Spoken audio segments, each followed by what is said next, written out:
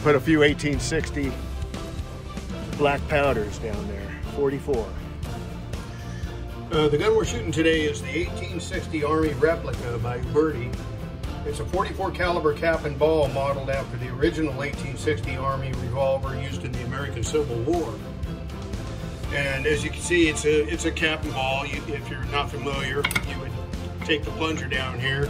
You'd fill each cylinder with powder and a wad, and then put the ball in there, and then you'd swing it over here and ram it all down in there. And you'd do that 6 times, and then you'd take and put caps on each one of these nipples, 6 nipples. And you have a 44 caliber revolver. So that was the cat's ass in the American Civil War, but there's no speed loaders for them.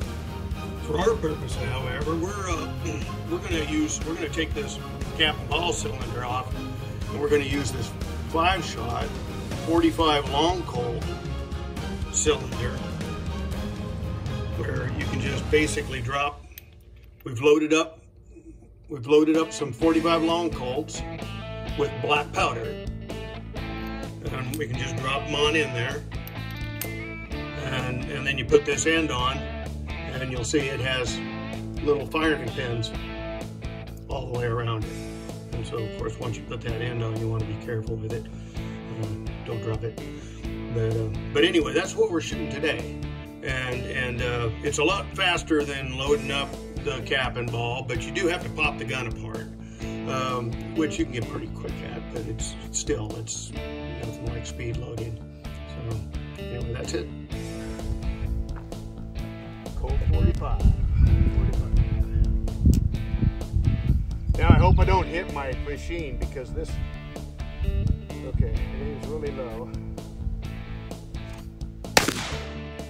766. Wow.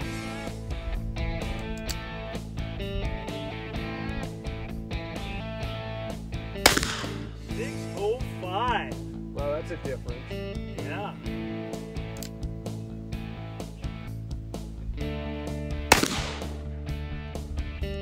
$784. What was the first one? 766. Huh. So that's wild.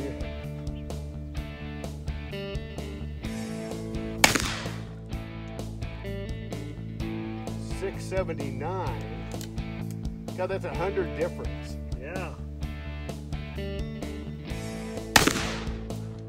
745.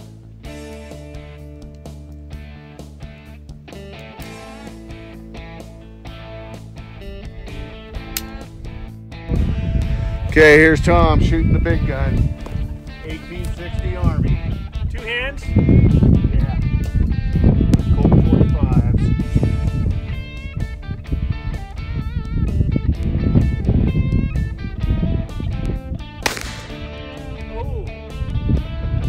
Oh, I hit middle of the target.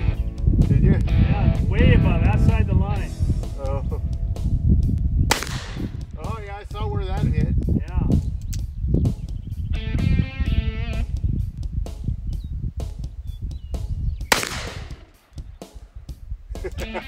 That's pretty cool. Isn't that just a hoot?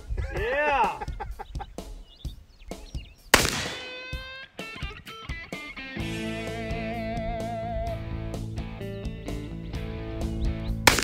Oh my gosh, I love that gun. That's a great feel.